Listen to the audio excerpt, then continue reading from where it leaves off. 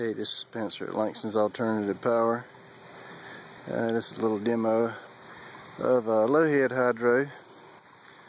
I'm running, this is the spill water for this pond.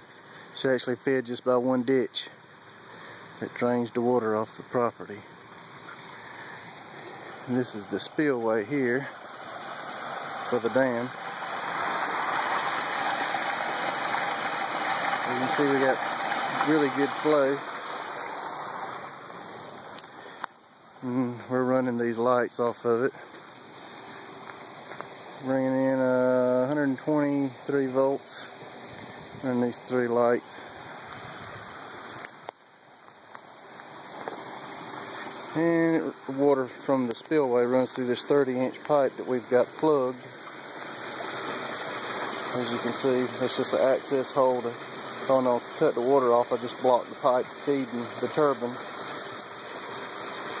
And it's very quiet. 6-inch pipe in, and there's a 6-inch down pipe that's submerged under the water. It increases the efficiency on it. And there are no batteries. Very low RPM. Runs right up there to the lights. I have a 3-phase inverter here. I don't have it hooked up right now.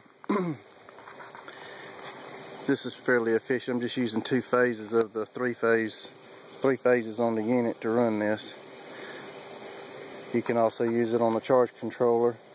But at this head, you're going to have, you can hook some lights up to it to put a load on it to keep the voltage from going over 150 volts if you have a Outback charge controller. I'll do a video on that later.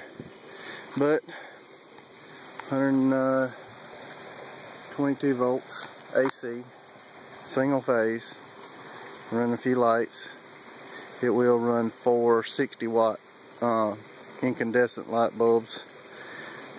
It brings it in a little lower voltage. It's about 110 volts if you run 4 60-watt bulbs, which will be around 240 watts at 5 foot ahead, which is pretty good. I'll show you the next demo with the charge controller later. Need anything, give us a call at Langston'sAlternativePower.com.